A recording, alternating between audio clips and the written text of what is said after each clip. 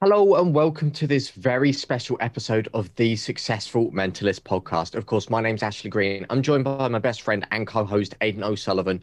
But today's a very special episode because it's myself, Aidan, and two other fancy people that you already know.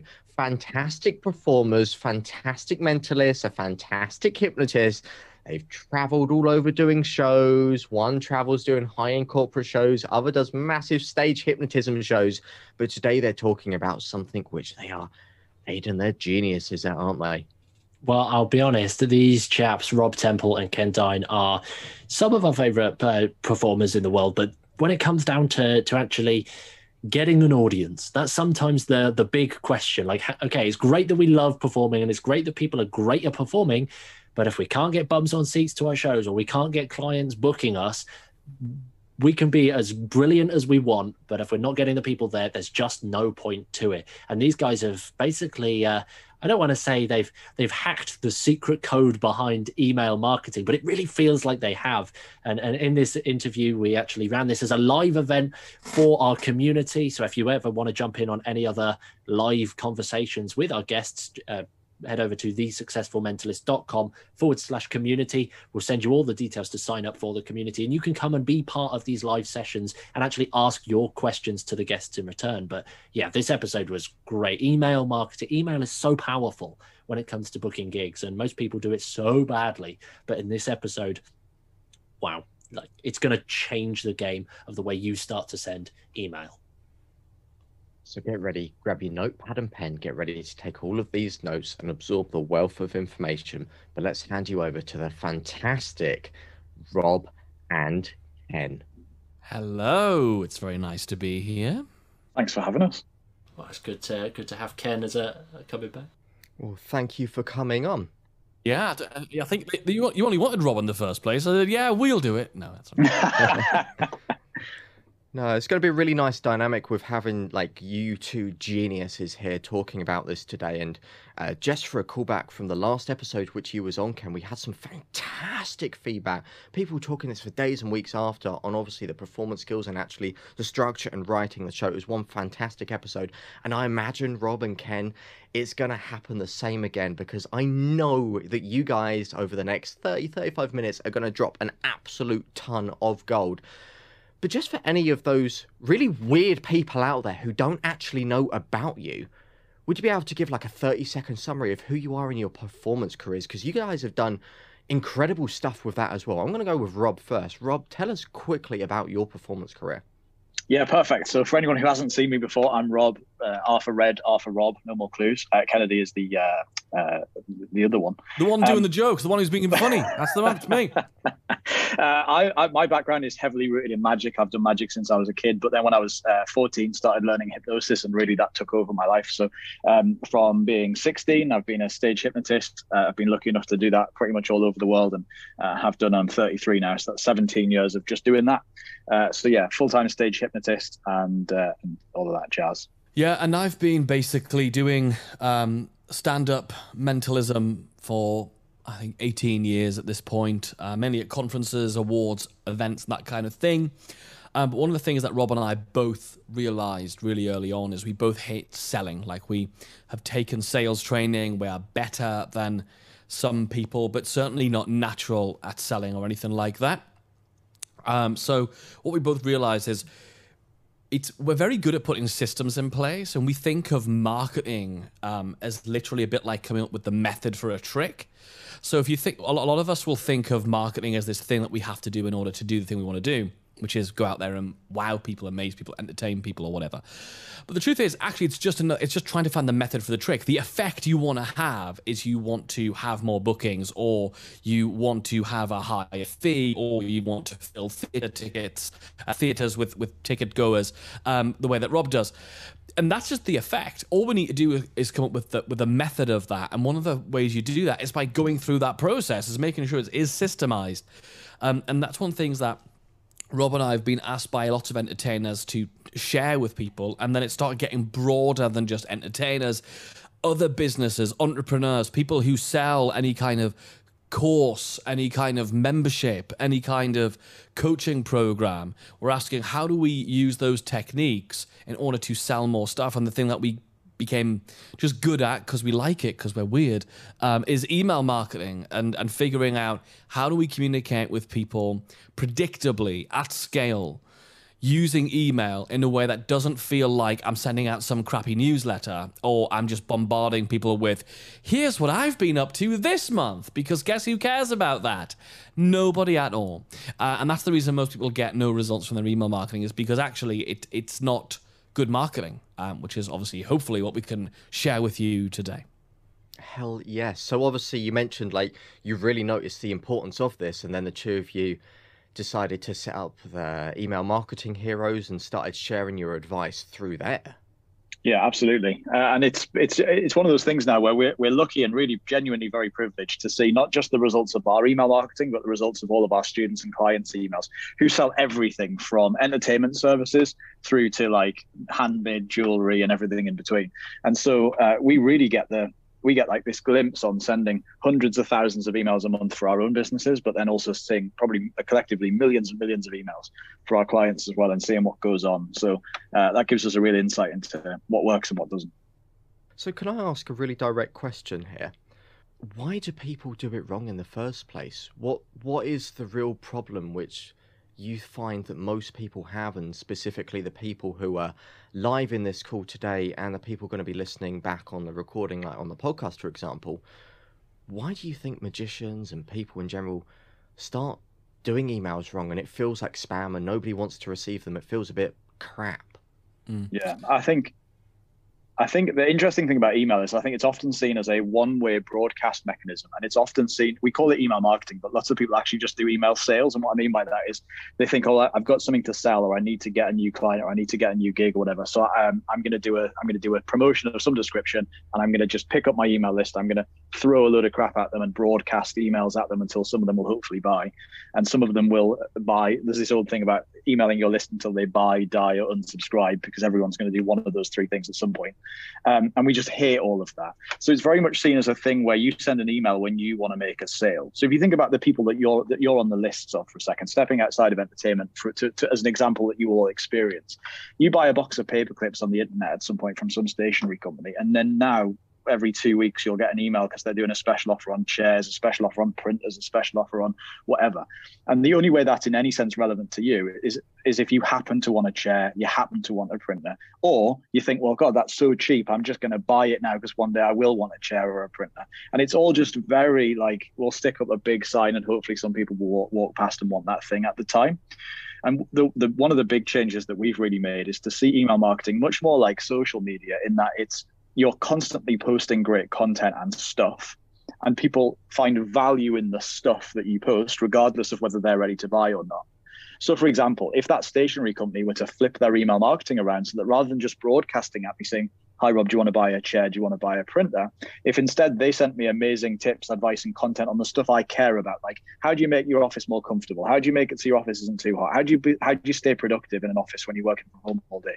How do you make Zoom meetings more efficient? How do you do all the stuff that you're instantly interested in if you work from home in a little home office, which they know because I once bought a box of paper clips from the home office shop. Then suddenly now I'm interested in what they've got to share with me, not just when they want to sell something, but on a daily basis. They could send me that every day of the year and I'd be interested, because if it's going to make me more efficient, more productive, and all the stuff I want to be.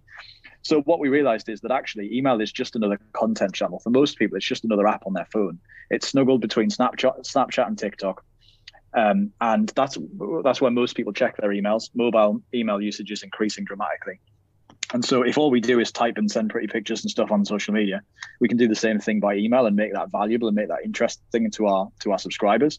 And then you can show up every day if you want to, because you're giving them stuff that's useful. And at the time that you do happen to be ready to buy a new computer, a new chair, a new printer, or book an entertainer for an upcoming event, they don't have to think about, what was that magician called again? Who was that? Was it Boris? No, was it Bert? What was his name again? They don't have to think about it, because you're just in their inbox every day. And so I think that's one of the big changes we've made. Wow. So I know a question which comes up a lot with magicians in particular when we've spoken to them about this is, I get that I'm sending out value, but does it not become a bit too spammy if I'm just constantly sending stuff every single day? And it definitely can. I mean, a really good reason to not email very often is if your emails are terrible. If you're sending terrible emails, please don't email every single day, definitely. But what we have to do is realize that people join your email list, they sign up to your newsletter or your tips or whatever on your website because they've got a problem or they've got something they're interested in and they want to hear about it. And we have to, my very first ever online product was £69, so about $99. It was for magicians. It was called Gig Flow, and it was 28 days of an email every single day to help you build a marketing system for your business.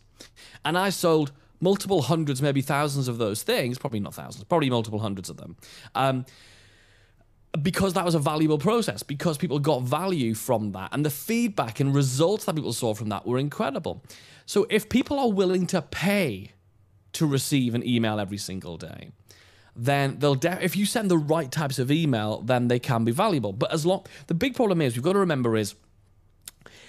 remember that these emails, these newsletters, are not like those newsletters you used to design in Publisher at school and try and fold into thirds and get all wrong and put terrible clip art on. That's not what we mean about by these newsletters by email. No, not at all.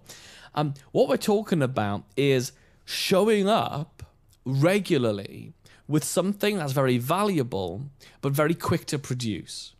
So when people use our systems, they tend not to use many pictures. There's no fancy design. There's certainly no template with a yellow border and a flashy, happy, there's none of that stuff.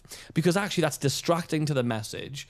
It actually will create more problems for you in deliverability and getting those emails through in the first place. And also, look, if I tell you I've got, my mum, she bought the ugliest sofa you've ever seen the other day, if that's got something to do with what I'm talking about, then I put a picture of that sofa in, and if you just bought that sofa and you think it's wonderful, something bad just happened. I just alienated you, or you might just like that sofa. Maybe you didn't even buy a sofa, but you think, it's a nice sofa. We just disconnected.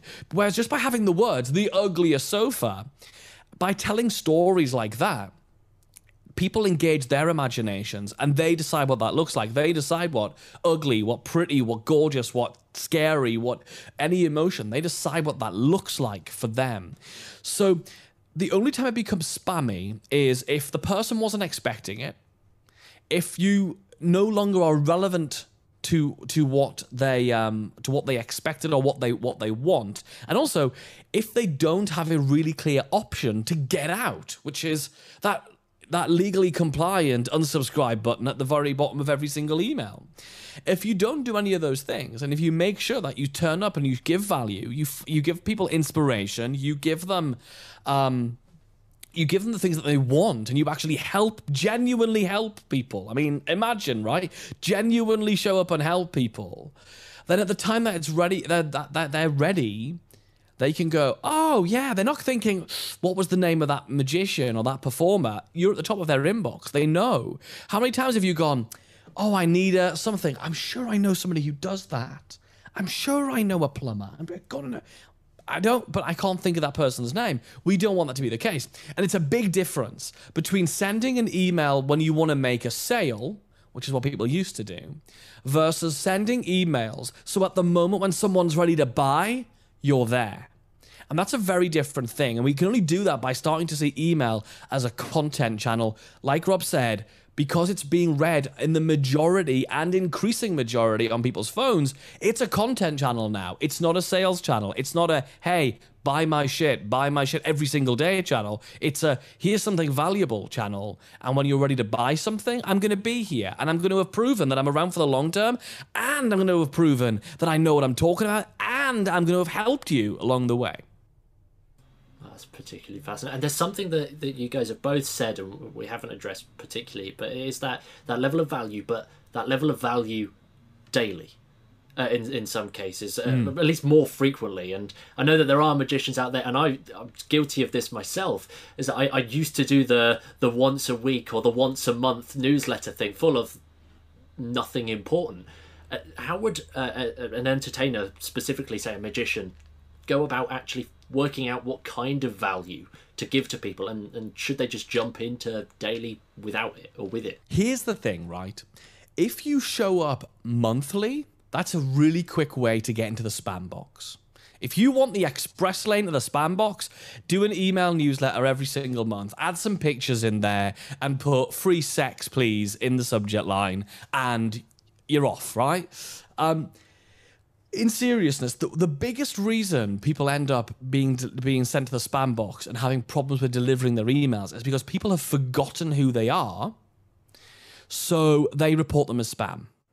And if you think of email deliverability as a bit like your credit score, 'cause it's very similar. If you only email once a month, that means you're only giving Gmail, Ymail, AOL, all those platforms, you're only giving them 12 chances a year to judge how good your emails are.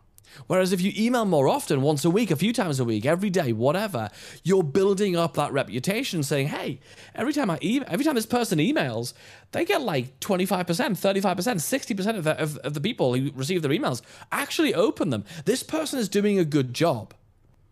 And so that's a really fast way. Now, in terms of how people can email, so here's the shocking thing.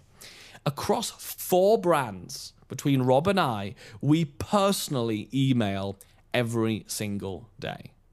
4 brands. Now, right now, I realize a lot of people, that's like every day. Okay, one of my businesses, it's only 5 days a week, Monday to Friday. That's where I give tips to fellow entertainers, stories and inspiration and ideas of what you can do in your business and marketing to get more gigs. But the rest of our businesses have got nothing to do with that. We teach email marketing, we teach self-development, etc., etc. So we can do it because we send these emails really, really quickly. They take about 4.5 to maybe 10 minutes maximum each. But it's all about the content. In fact, I'll shut up and let Rob talk about the content, because it's really about serving the emotional values of your audience. I think this is really going to come down as well to who you're building a list of. So to put that into perspective, in my world, I'm building a list of people who are going to come and buy tickets to come and see my show. In other words, they're general members of the public. It's Maureen from down the bingo and Jimmy who works in the sheet metal factory. Whereas if you're getting booked for, because I've got a very high class audience, if you're getting booked for, I can only say that because they're not watching this. And whereas if you're getting booked for high flying corporate gigs, then you're probably being booked by the assistant of the somebody, or if they've got a department who happen to take care of events, then you've got them. So the first thing to do really is to look at who is it that's booking you for events. If it's, who is it that you're building a list of? If it's people who hire you for their events or for their venues, then that's one group of people. If it's people like me who are buying tickets to come and see your show, that's a very different thing. Then the next step down to that is to figure, okay, great, what do those people all have in common and what's interesting to them?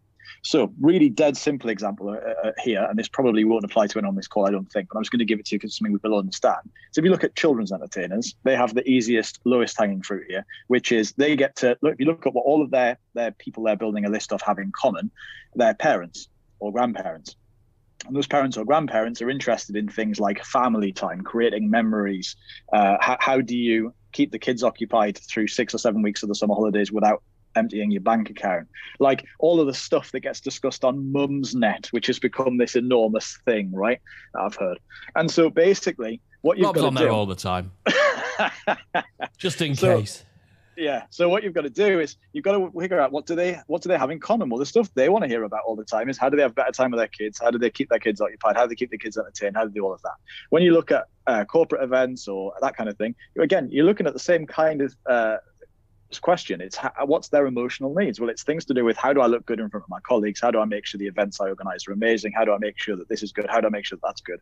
And again, you can supply that. You have more authority to talk about all of that side of events than most people on earth, because you're at more of them than most people on earth. Likewise, if you're a wedding entertainer, then you get to talk about all the stuff that's interesting towards weddings. How do you make sure that the wedding's going to be awesome? How do you make sure the guests have a good time? How do you make sure of this? How do you make sure of that? So I think one of the big things you've got to how do you make a good first impression on people? Whereas for me, I'm a hypnotist selling tickets to a theatre show. Well, I'm talking about fun stuff that you can do with hypnosis, interesting stuff you can do with hypnosis, all the hypno tricks that some magicians use inside of things. All of that stuff is interesting. I can send people little videos of stuff like that. So what you're really looking to do is figure out what are the emotional needs of the audience above and beyond the thing that I sell, which is my service as an entertainer. because you can't email every day saying, do you want to book a magician yet? Do you want to book a magician yet? How about now? Do you want to book a magician now? Do you want to book a magician today? No. What about tomorrow? You can't do that, but you can show up every day and make their lives slightly better. And so what you're looking to do is to tell little interesting stories. So it could be, once we get out of this damn pandemic, it could be about the gig you did yesterday or the gig that you did last week. Although I realize some people are doing gigs now, which is nice. Good for you. So you could talk about the gig that you did last night and this funny thing that happened. I got this reaction from this spectator, and this is why, and this is what this means. And then you relate that across to something that happened at their event. So, for example, I did this amazing trick. There was a lady there. She was in a wheelchair, and I demonstrated this amazing thing. And this happened. Isn't that great? And then somebody came over and started talking to her. That wouldn't happen before. Here's a really cool way that you can create icebreaker moments for everybody who attends your event. This is what I learned from that. Wow, that's just a really cool thing that's just made my job as the secretary to whoever who's organizing this damn event. I don't know anything about organizing events. I've just been asked to do it. It's not my job. I've just been asked to do it. You've just made their life slightly better and slightly easier. So what you're always looking to do, and those emotional needs of your audience are going to vary slightly again, depending on what type of person you're getting on your list and what their goals are and where they're at. But when you turn up with that stuff every day, it's valuable. And the reference to the fact they can hire you is buried away somewhere down in the bottom of the email, either in the signature of the email or just as the last sentence or paragraph of the email. And it kind of becomes invisible when they're not looking to actually hire somebody. But when they are looking to hire somebody, you're the first magician they think of. They never think of, or whatever. They never think about going to Google and going, what was that harp player called again? Because you just, like Kennedy said. And the good news is, while nobody is doing this in the entertainment industry, you are going to be one of the only people. Well, you're going to be the only person doing it.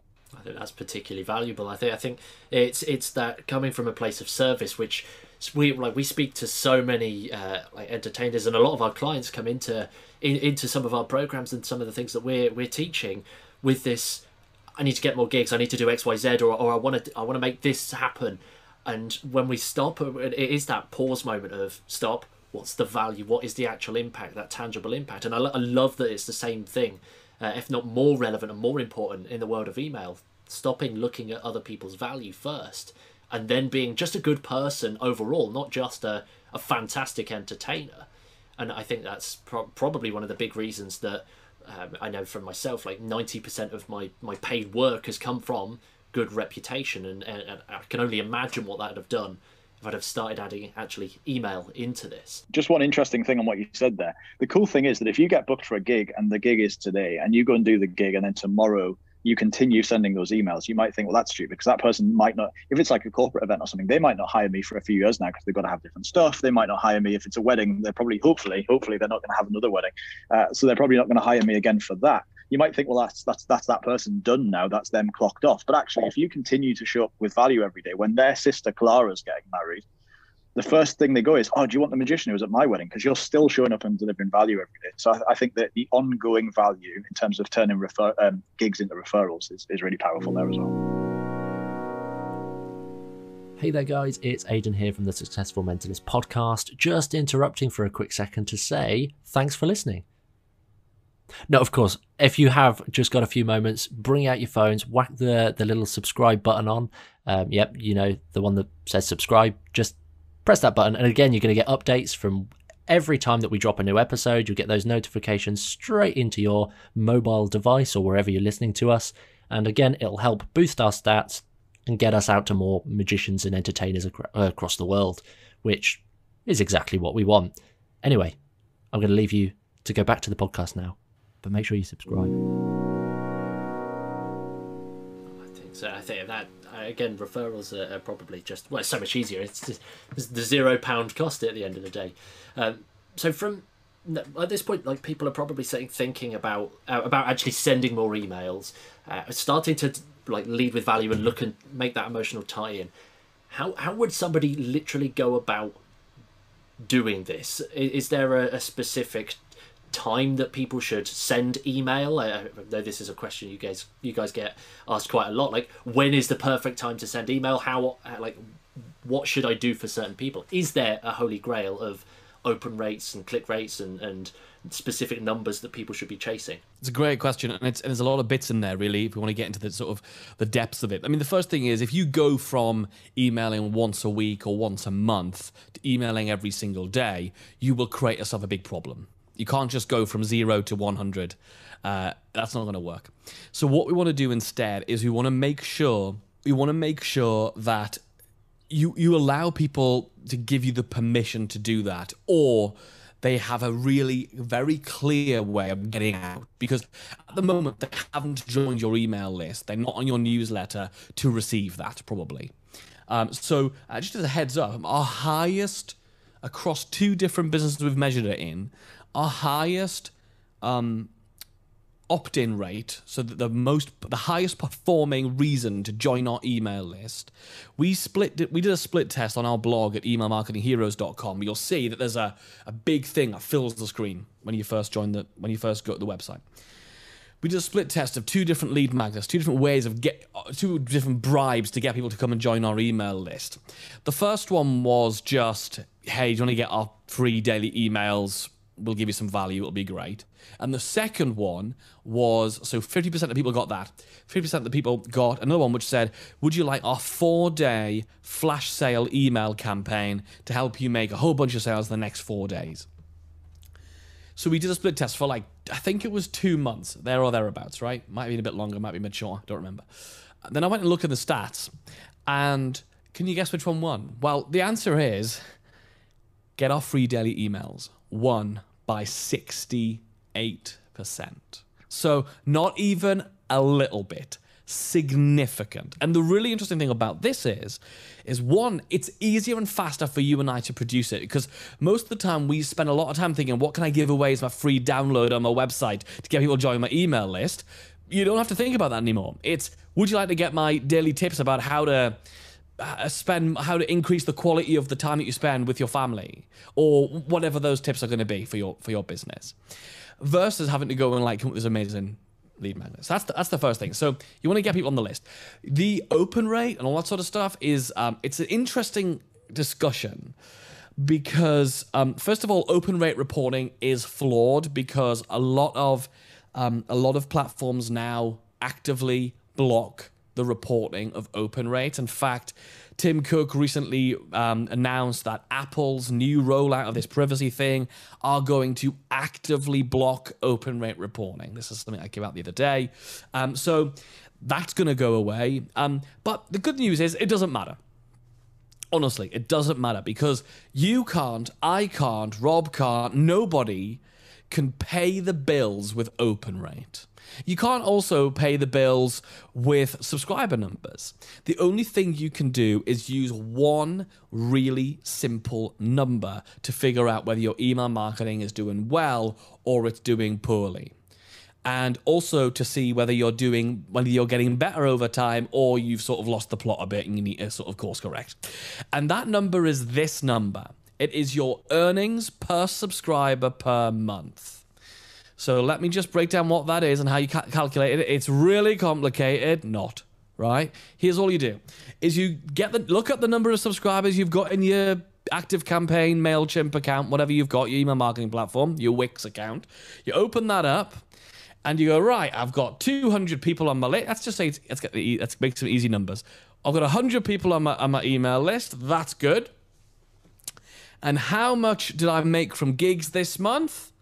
I made £100. Great. Divide one number by the other. I earned £1 per subscriber. That's it. And then the next month, you do the same number again. How much did I earn in that month? And how many subscribers did I have? Divide one number by the other. Let's say you got a bit better at email marketing because you've been studying it and really putting the effort in that's needed. And you earned £200, and you didn't get any new subscribers at all, just because you weren't focusing on that. You still had 100 subscribers. Now I earned £2 for every subscriber. Business, like performance, like art, like anything, is a one-player game. All you're doing is competing with yourself against your previous earlier self. It doesn't matter what my open rate is or how much I'm earning per subscriber. The only exception is because we teach email marketing, you might want to check out that what we teach actually works. So maybe we would tell people what our earnings per subscriber are. But in general, it doesn't really matter, because all you want to do is make sure what you earn this month is more than you earned last month per subscriber. So they're the numbers to really, really look at. But let's remember as well that email marketing is not just about newsletters. The biggest mistake, and this is something everybody here can do right now, even if the idea of emailing every single day or multiple times a week freaks you out, Okay, let's say you didn't want to do that. That's okay. We get that, right? But there's something else you absolutely do need to do. The biggest reason report people as spam, people don't ever hire you or book you or buy your product if you've got product as well. And it's this word context that we talk about. Now, I'm going to let Rob explain what that is, but let me tell you a quick story to illustrate the point. So I was flicking through Instagram the other day, looking at all the much more beautiful people than me, and I saw this advert for this marketing person, and they were doing one of those 5-day challenges where you can learn a thing. And I was like, great, I want to learn the thing. That sounds good. So I clicked on the attractive man's advert, and I put my email address into his lovely fancy page. That looked nice. And then I hit send, and it went, thank you, awesome, check your emails. So I scurried over to my email app, and the first email I get from this very famous, very established, multi-million-pound a year marketer was this. Bonus number 3 goes away tonight. What? What's bonus number 1? What's the product? I didn't even know what the product was. Never mind what bonus number 1, 2, and 3 are. Never mind caring a toss and all about bonus number 3 going away. I've got no context. So I clicked through to find out what bonus number 3 was that was going away and find out what the product was. It was a £3,000 or $3,000 coaching program. I'm sure it was wonderful. I'm sure it was amazing. But I was not able to buy. It was impossible for me to buy because there was no context. And this is really easily fixed using this context concept. So there's a thing where loads of people, and this came about because at the time we were still doing most of our list building through giving away some sort of lead magnet. So some sort of free report, some sort of white paper, a free video, something like that. And so what happened was people come along and they said, do you want this free report about how to have the best kids party your kids have ever had and their friends will all be jealous? And people go, yes, thank you very much. I'll put my email address in for that. And then what they're expecting to happen is to click a button, especially if they're not in the marketing world. They're expecting to click a button and they're expecting it to download to their computer, or worst case scenario, you might email it to them and they'll have to go and fish it out from there. And then they do that, and then you send them an email. And then the next day, you send them another email that they weren't expecting. And they go, oh, okay. And then the next day, they get another email that they weren't expecting either. Right, okay. And then the next day, they get another one. And the next week, there's another one. And then for weeks and months until they buy, die, or unsubscribe. And effectively, what's technically happening there is we're sort of like catfishing people in with, do you want my free report? And they go, yes, thank you very much. And then we're bombarding them with emails they didn't ask for. Even if you were to say in the copy on the page, download this free thing and we'll send you emails until you die, like even that's buried and most people will miss it. That's a good bit of copy there, mate. You should write that down. So what I think we should do is to change this so that when people come in, we have to do a bit of a handover. We have to say, thank you for requesting the free report. Here it is. And here's what's going to happen now. Right. So we created this thing called the getting to know you sequence. It's our version of the welcome sequence. Email welcome sequences have been around for a while, but they had a few problems in them. They were very self-serving. They were very welcome to my world. Have a seat, make yourself comfortable. This is why I'm brilliant. And we thought that there's some fundamental things it sort of missed from the subscriber's perspective, and useful stuff that we needed it to do the sort of standard welcome sequences just did. That's why we created the getting to know you sequence. We're both big musical theatre fans, so it's named after that song from The King and I. And so basically, oh no, Kennedy, I thought he was going to sing it there, but he didn't. No, you're getting nothing from here. Nothing. And so basically what the job of the welcome sequence, the getting to know you sequence as we wrote it, is it's 4 emails over 4 days. So 1 email a day for 4 days. And even if you're not going to do daily emails from that point on, you should still do this as 1 email a day for 4 days. It's automated, which means you write it once. We wrote ours years ago, put it in an email marketing system and just let it run on autopilot so that every single subscriber who comes in goes through that first.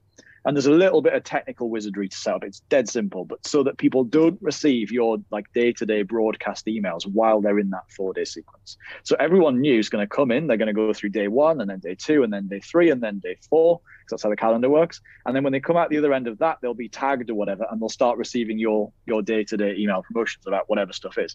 And the first email in that sequence is literally to say, hello, this is who I am. Thanks for joining my newsletter. And now that you're here, here's what you can expect. You're going to get an email every whatever your frequency is, where I'm going to help you to, and then whatever you're going to help them to do. And this is why that's important. Also, I've got a podcast. You should come and check that out. And I've got one of these. You should check that out and come and hang out in my Facebook group of other mums organizing kids' parties. There's loads of stuff going on in there as well. Like, tell them how else they can connect with you and how else they can get value from what it is that you do. And then what happens is, over the course of that sequence, you get to do some other stuff. You get to tell them about you get to find out about them, give them some stuff they can click and sort of track a bit of data on them. Put your Mr. Mark Zuckerberg t-shirt on and start collecting data on people. This is what they're interested in. This is what they like to do.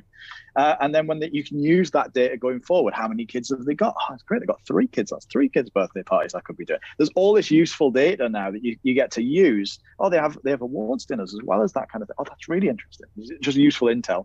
And then again, you've got this unfair advantage against anyone else that they could be looking at, because other people just don't have that data. You know what kind of events they're organizing, how often they're organizing it. Is it always them that organizes it? Are there other people involved?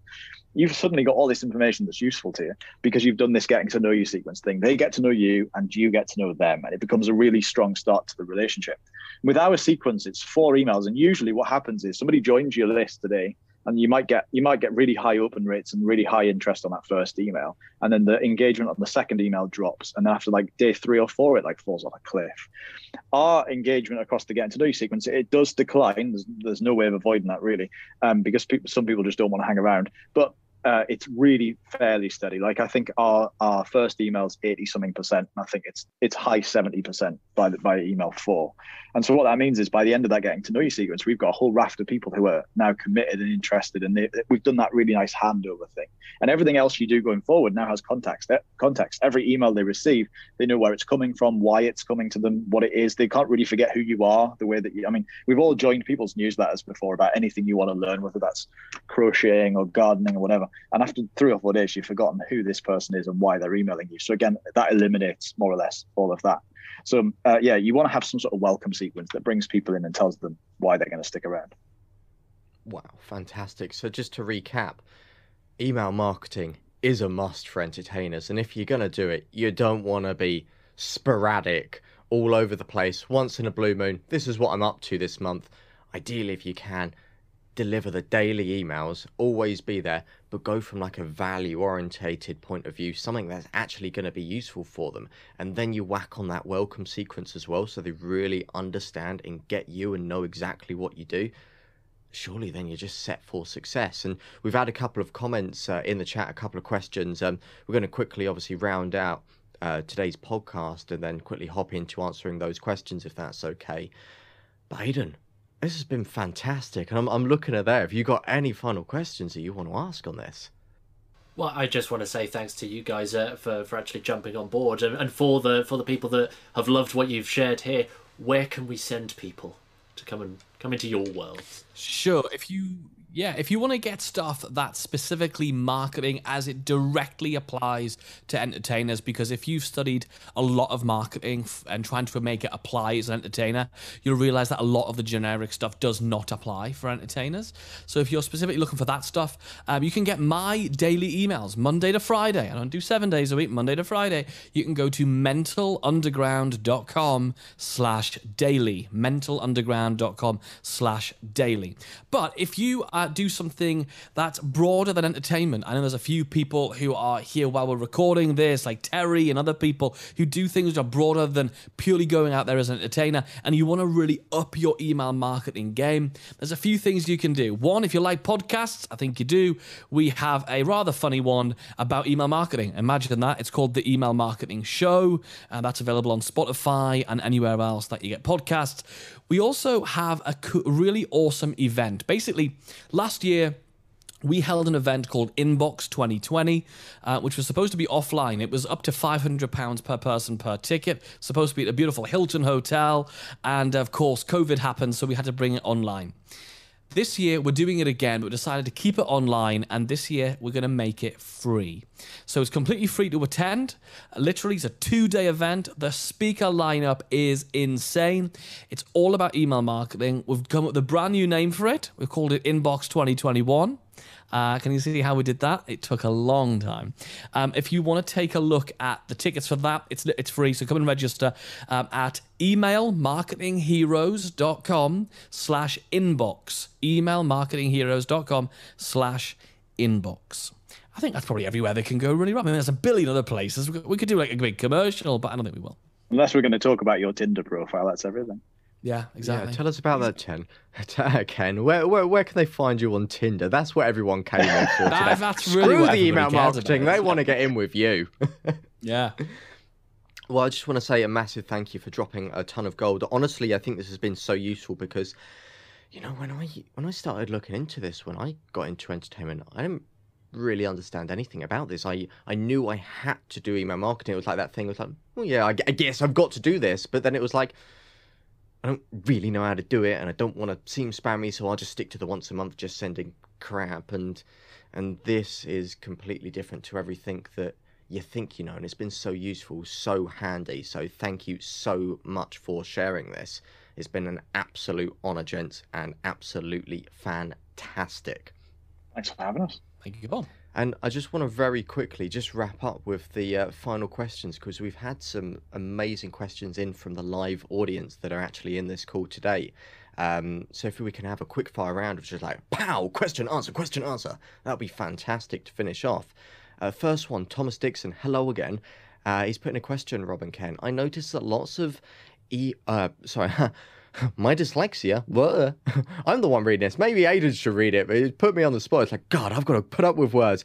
I noticed that lots of marketing emails start with the story, but then most of the time finish with a call to action like buying a ticket, book this, buy that. Is it always necessary or advisable to do it? Yeah, so I think it's not necessary, it is advisable. So the way that we see it is that if you have the opportunity to put that in front of people and it isn't the pure sole focus of the email, then you should. So for example, one of the things that we want to get away from is we want to get away from emails that have no purpose other than to buy something most of the time. Sometimes that's not possible, like especially if you're selling a product of some description and that product like is going up in price or they're running out of stock, or you know it's something that's got a limited time on it. Sometimes you'll just want to send an email where the pure focus is to say, just to let you know at midnight the price is going away, the bonuses are going away, the things disappearing. So that's very product focused. In terms of what you're doing though, you probably doing as an entertainer, is you don't want to send people emails that have no other purpose other than to buy from you, because most of the time that's not very interesting. So we want emails. With most emails, if you took out the call to action, there'd be no other reason to open the email. There's nothing else there. And so we want to make sure that there's always a reason to open your emails, regardless of whether somebody wants to buy from you, hire from you, book a ticket or whatever. But if you're going to send that out, you might as well stick it in there for people who do want to at the end. And the way that we tend to do it is we tend to have some sort of story, some sort of lesson, which is like the moral of that story. This is one of the 4 frameworks that we've got. Tell some sort of story, the lesson or the moral of that story as it applies to them, and then a very casual call to action at the end. And then what's happening there is you've got the story, which is valuable because it's got entertainment value, inspiration, motivation, ideas, etc.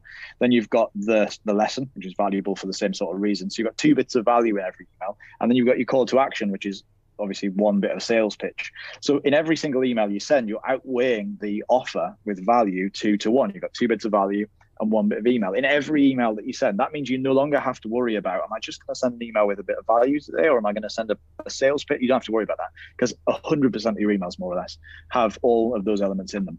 So that way you can feel good about it. And what happens is the call to action, and I mean this in a good way, not a bad way, the call to action sort of just becomes invisible to the people who are not ready to buy from you. And what I mean by that is I don't mean it's pointless because they've got like banner blindness to it. It's just disappeared. I mean, it doesn't get in the way. It doesn't irritate. People are just aware of the fact that it's there. And when they're ready to book, when they're ready to buy, they just can and will. They don't have to dig around to find that call to action. When was the last time that they sent me an email about that again? So it's just more efficient to put it there. So not necessary, but is advisable.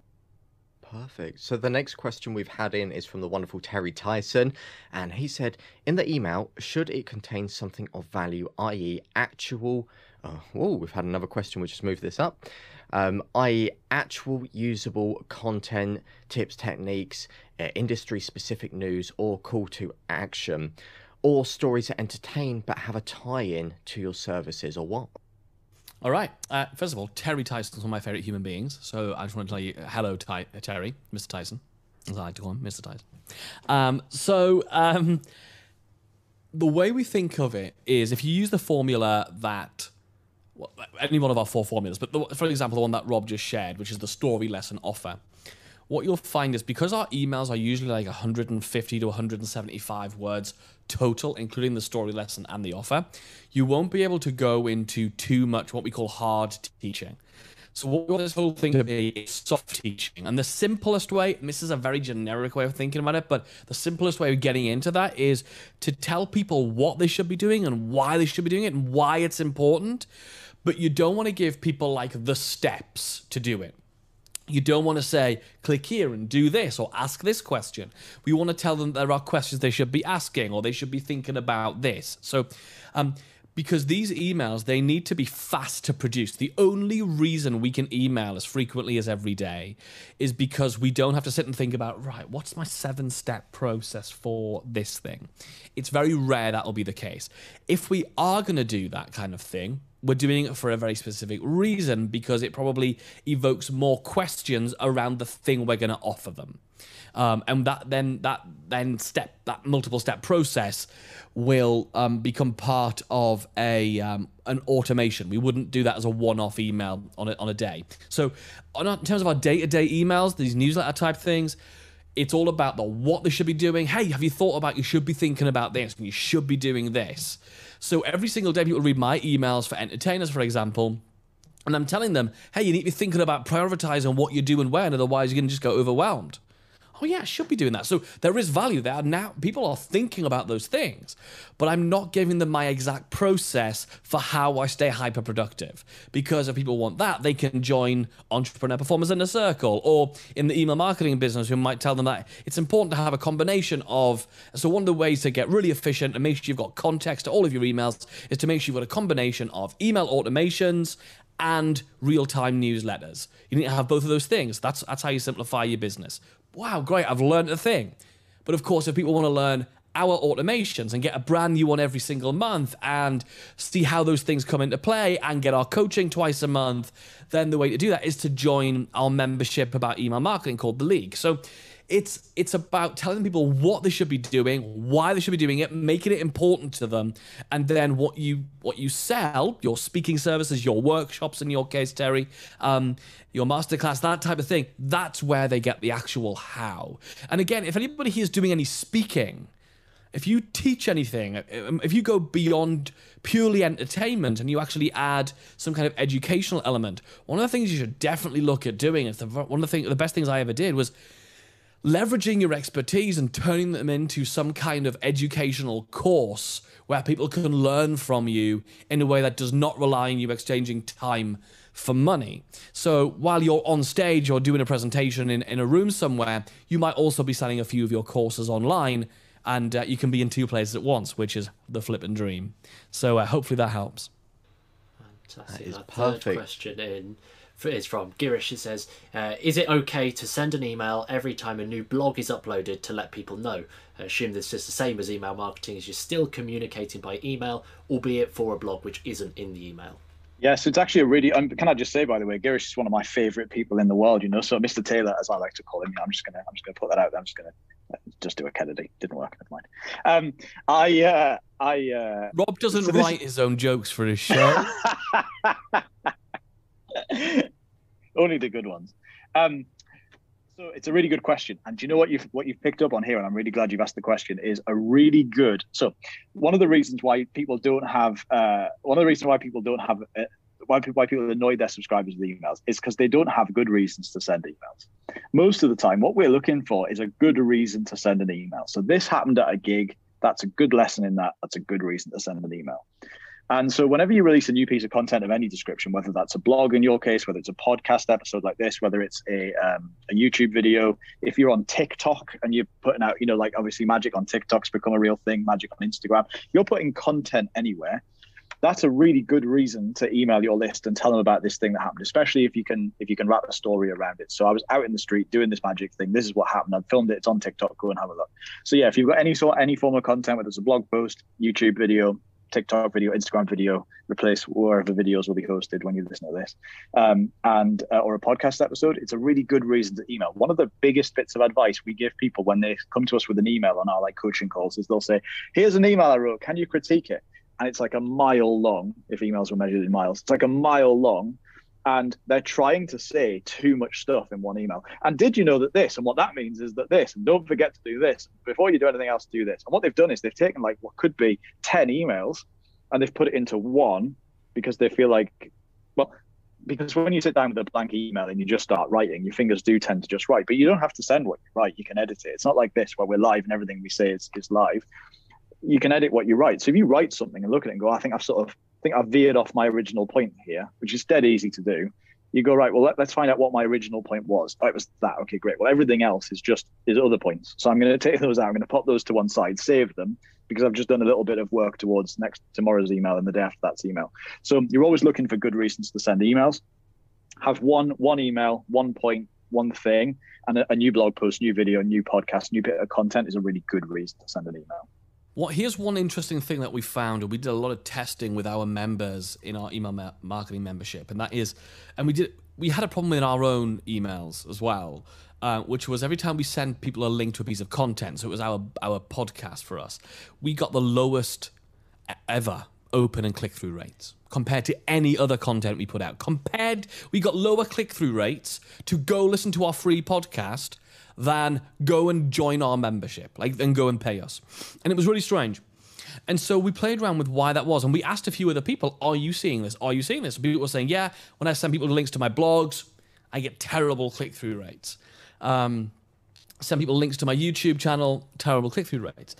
And the reason is we broke our own rule.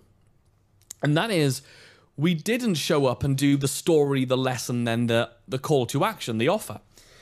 In the case of when you release a piece of content, the call to action, the offer at the end, does not always need to be a paid offer.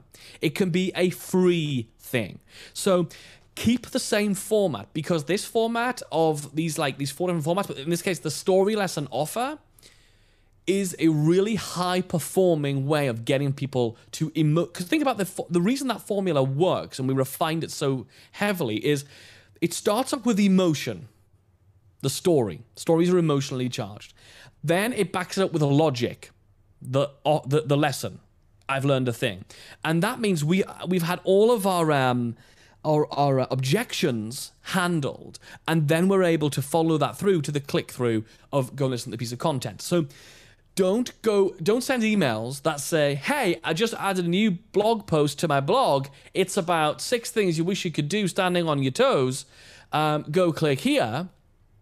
There's no value in that email.